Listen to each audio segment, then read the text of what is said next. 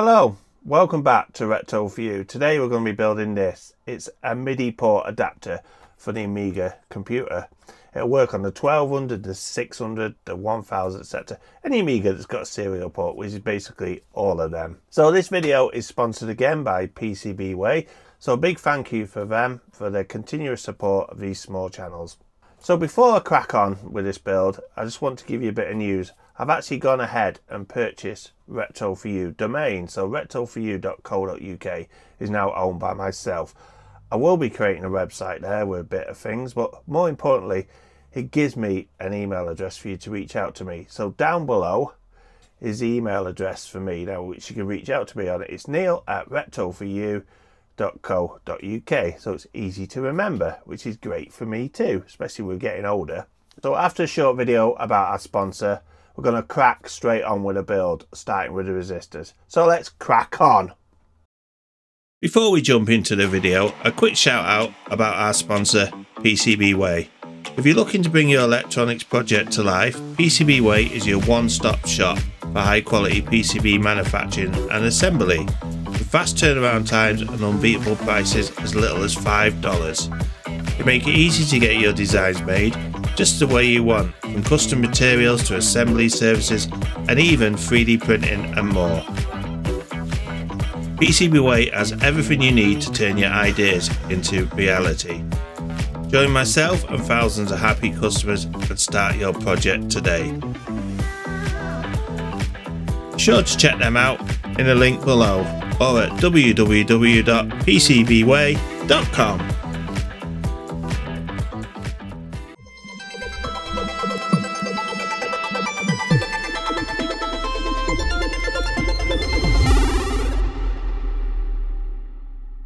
Okay, so this isn't a massive build, it's quite a small build, but I do want to get this done.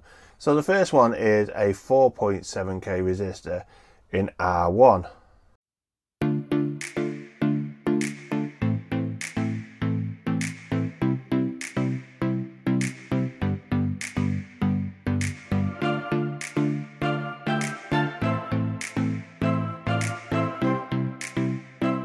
Next is R2, which is a 22k resistor.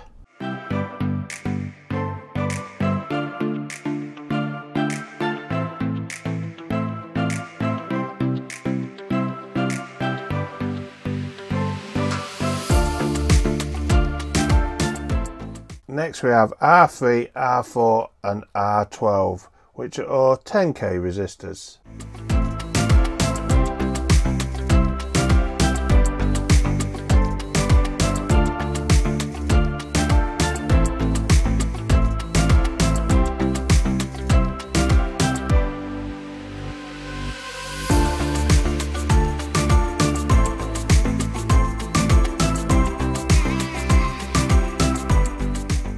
So next we have R6, which is a 300 ohm.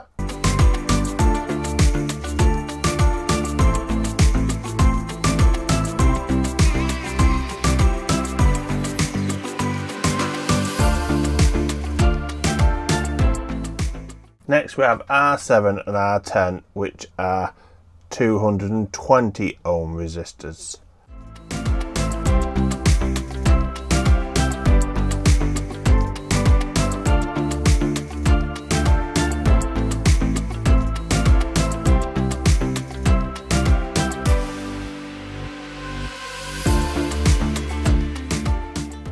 Next we have R8, which is a 1k resistor. Not many resistors to go after this.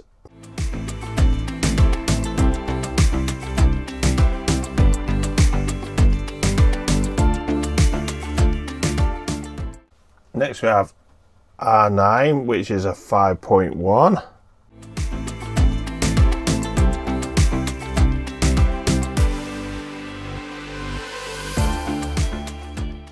And now the last resistor, which is R11, which is a 2.2k.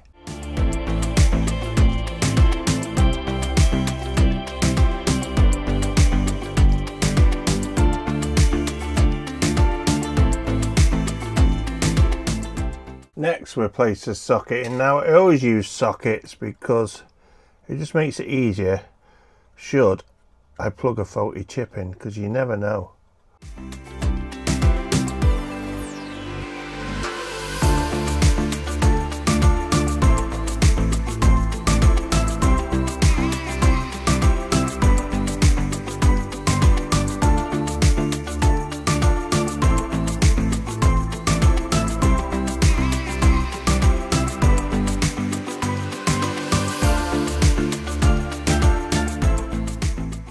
Next we can put D4, which is a 5.1 diode.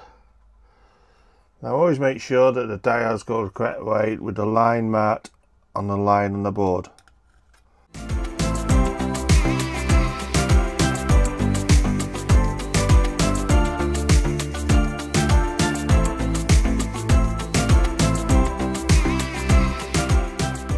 Next we have a couple of diodes again, that is D1 and D5, and these are 1N4148. Again, just make sure they're placed the correct way around.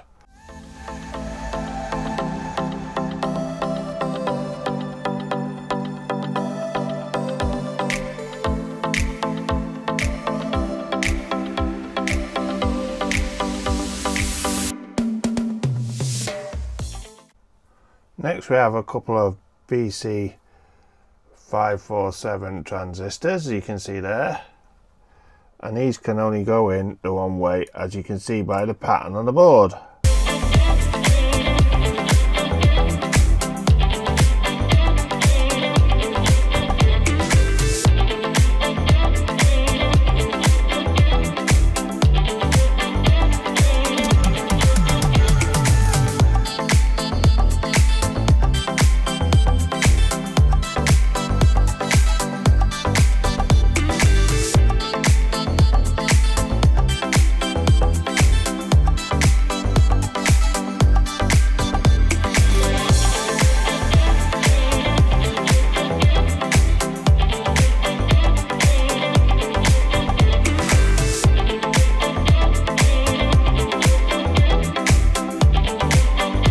So we're just going to pop this DB25 connector in, the female one, just like so, and now I'm just going to solder these earth pins here so it holds it in place, as well as applying a lot of flux because these connections are close together, and again we don't want any shorts between them.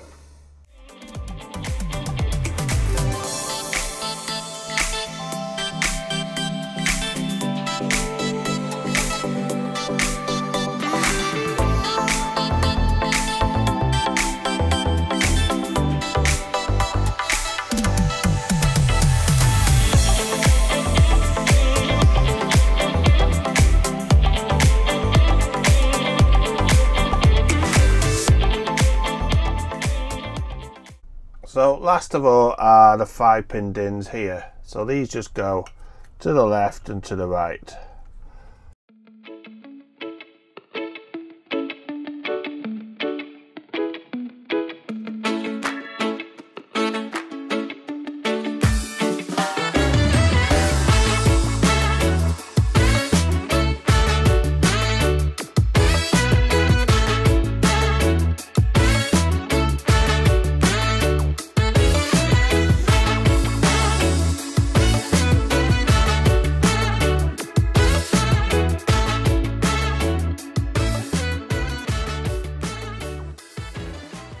So the last thing to do is populate this 6M136 into here, but before I do that I'm just going to give the board a good clean in the ultrasonic bath.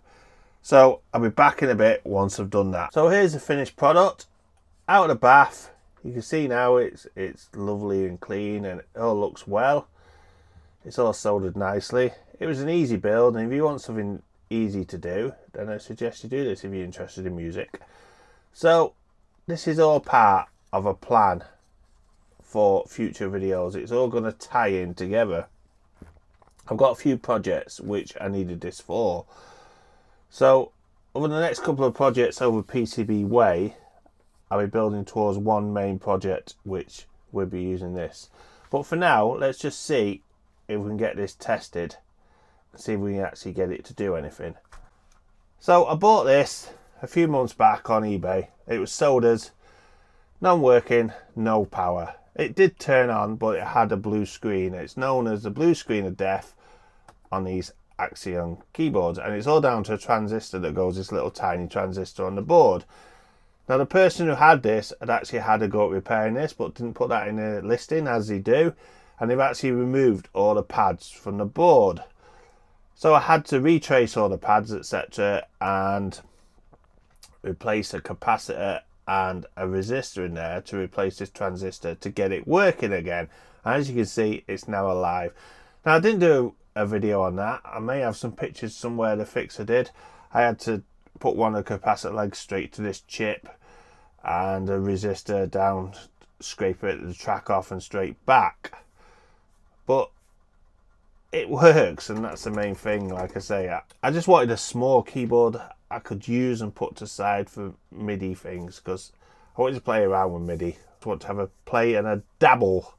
So let's get this connected up to the Amiga and see what happens. Okay, so we're just going to load Octomed off the Go drive. I've got the disc in there and it's actually loading now.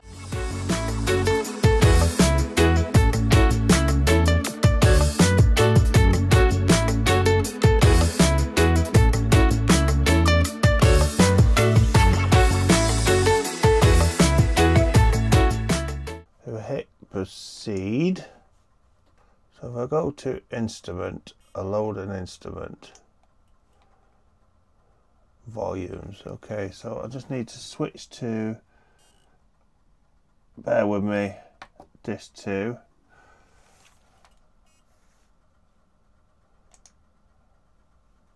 Samples. Okay, so we have some samples now. Oh baby, red alert. Yeah. So I can't actually hear these, so what I'm gonna do is I'm gonna press OK.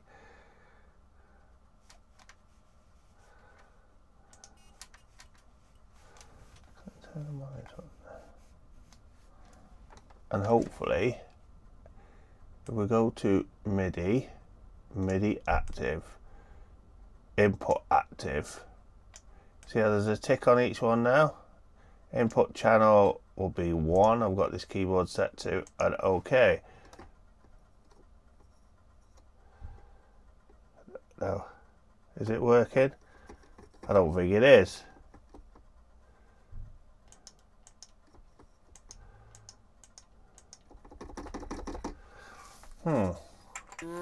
But it works if I press the keys on here.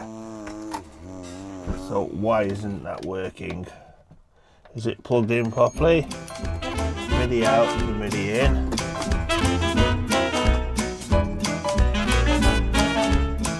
I did tell you I didn't quite know what I was doing, so let's have another play, check the settings.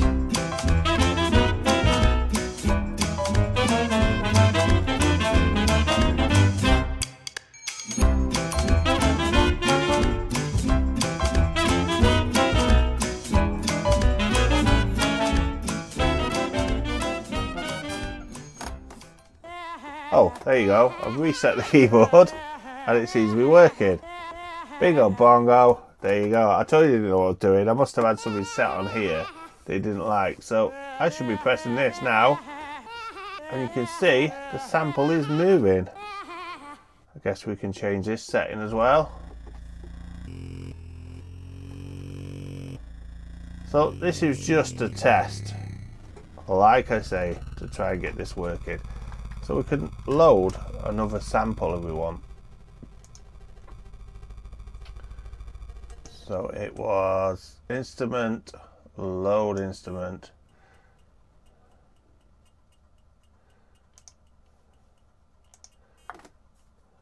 It's definitely working because I can see the bars moving as I play around. So that's it. I just wanted to show you this working.